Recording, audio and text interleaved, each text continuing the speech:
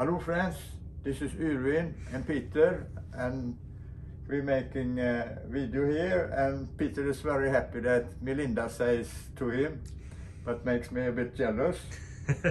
But here is a textile fitting. You can tie ropes to it and you can do everything, and it's very strong.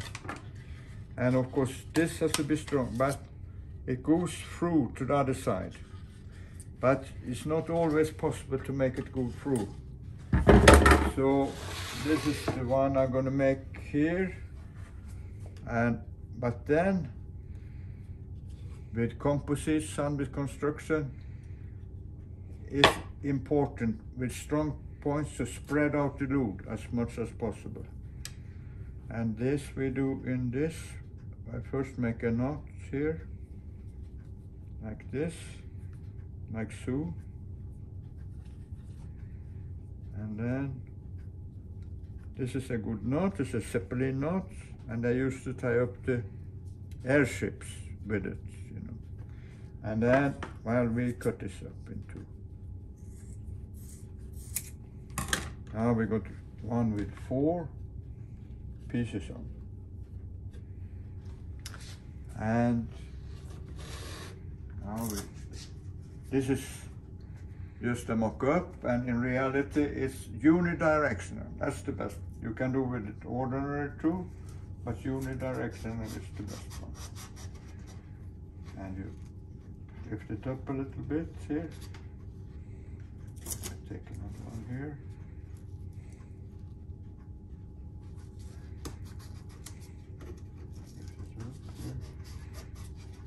And epoxy has 2 enemies. One is flaking, no, peeling. One is peeling, you know, like it's very easy to get it, and another heat. So if you want to undo epoxy, heat it up or peel it away. But anyway, this comes here. But to avoid peeling, we make it like this.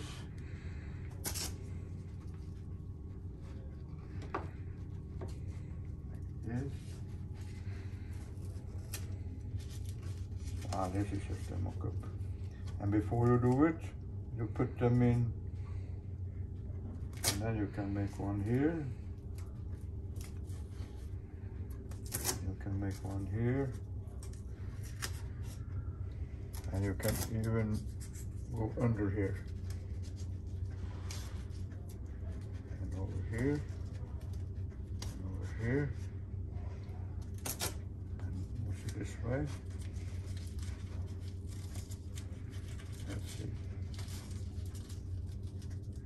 And if you do it like this, there is no way peeling can occur. I don't know how to pronounce that. So, make this net little out a bit better.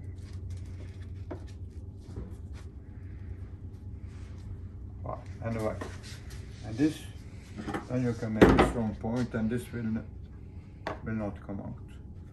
And this is just an idea, and feel free to experiment with this. Thank you for today.